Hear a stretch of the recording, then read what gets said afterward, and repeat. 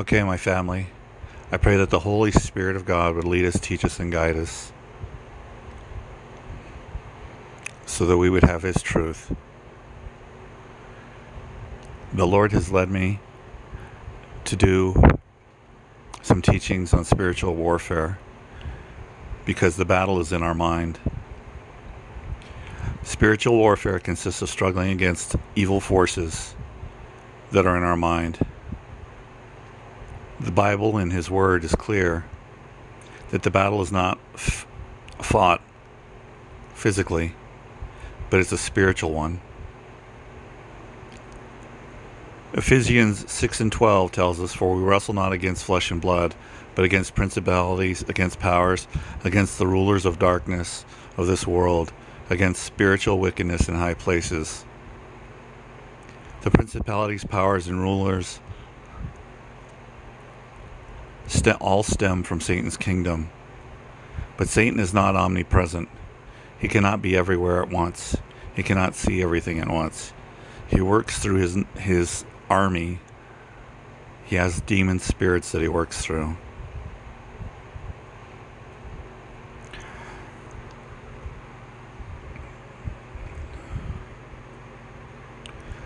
There are two kinds of spiritual warfare.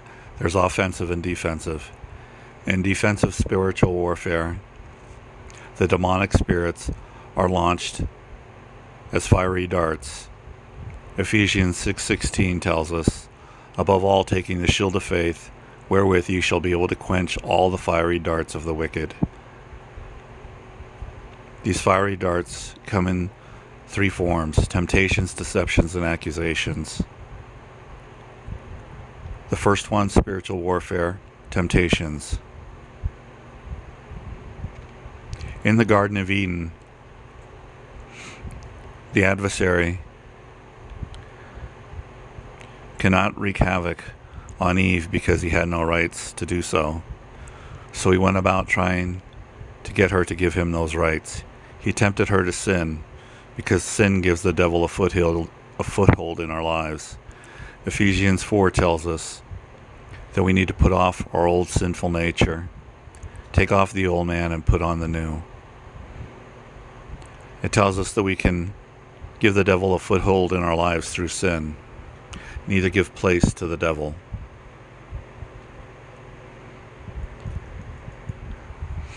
Now the devil tempted Eve in the garden because he had no place in Eve's life, but he wanted to. So when Satan wants more legal grounds in our lives, he tempts us. It's his way of getting us to fall and giving him a foothold into our lives. The moment we fail in sin, it is important to quickly turn from these sins and repent so that we can be forgiven and the legal ground for him to move in our lives can be removed. Spiritual warfare, dart number 2, is deception. Our adversary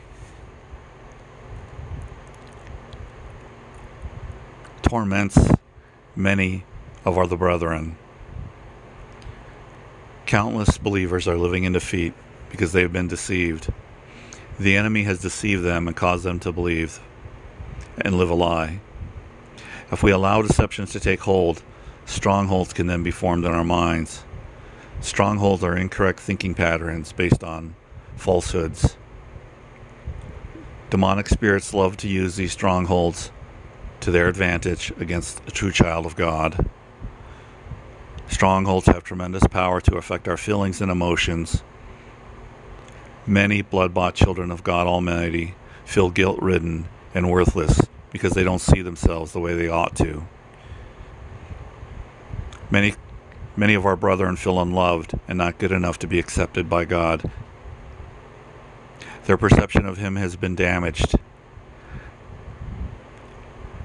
and it causes them to see Him as a distant and cruel taskmaster instead of a close and loving Father who longs and deeply desires to have an intimate, loving relationship with His children.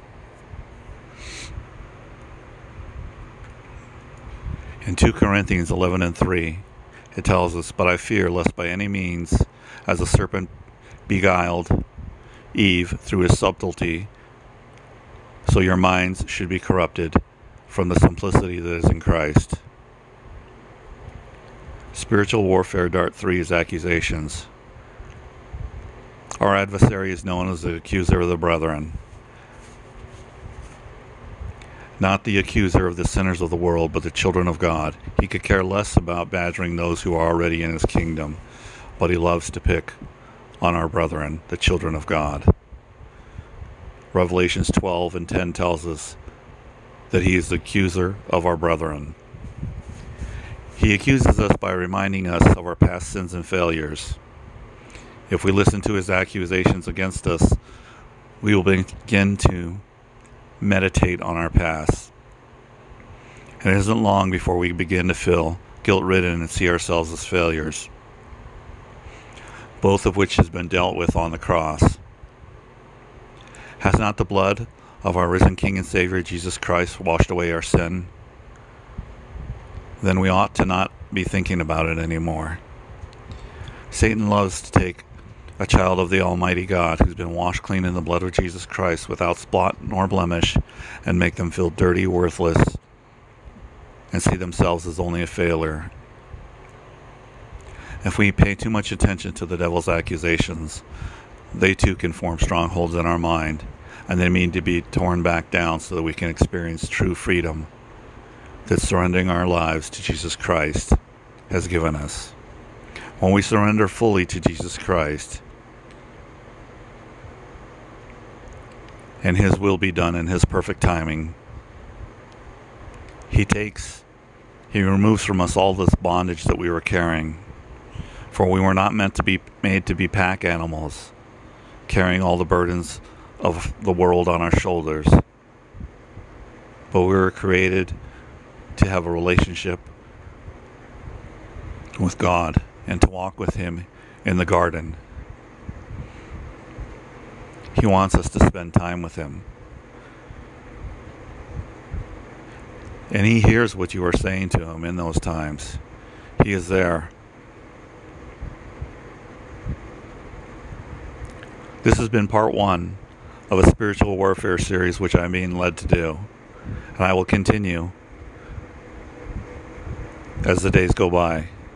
And I pray to God that each and every one of you is doing well. I pray that Father God in heaven would place his holy fire hedge of protection round about each and every one of you on all sides, far above you and far below you, including your family. I pray for my brethren. I pray for my loved ones. I pray for my relatives, and I pray for the lost who cannot pray for themselves. I pray that he would cover us all with his holy fire hedge of protection that none may cross. I pray that he would cover our homes and our vehicles, our places of work and worship,